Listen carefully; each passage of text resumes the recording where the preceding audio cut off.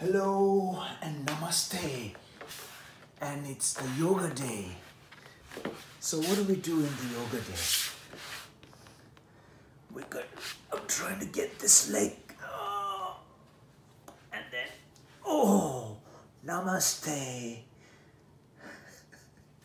No, that's not what it means by yoga day. Yoga means that you have become so much in sync. As with your body, your mind should also dismantle all the psychological dramas that you have got and become as part of this whole existence.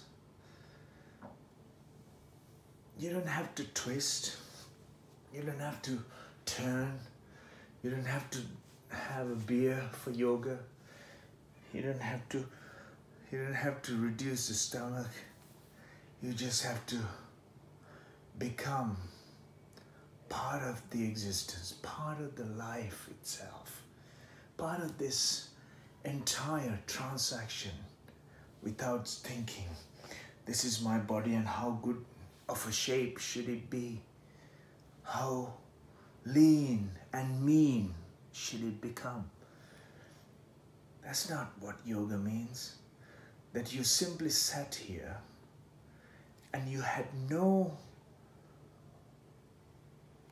provocations or nasty, sinister ideas going up in your head, thinking of your stock market.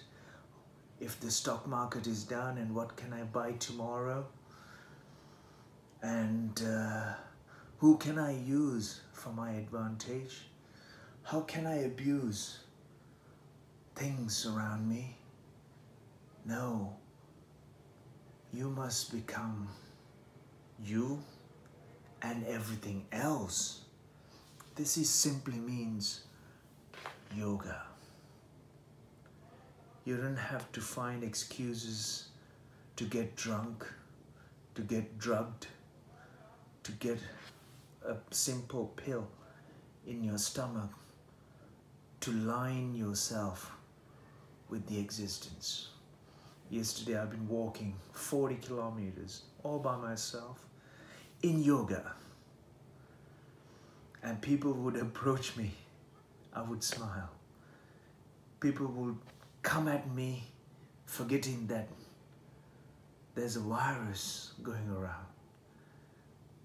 No consideration, no consciousness. I'm keeping it to my little corner of the side. And many times, I take on the responsibility to make sure there's no traffic, nobody's in the way, and I'm not in anyone's way. Stepped out of the way, stopped, and allowed them through. This is what it means by yoga. That you didn't become a sinister, you didn't become rigid, fixated with your silly ideas in your head, but you managed to put them all down on the floor and became part of this earth, the air, the water, space, and the ether. That's what it means by yoga. Namaste and happy yoga day to you all.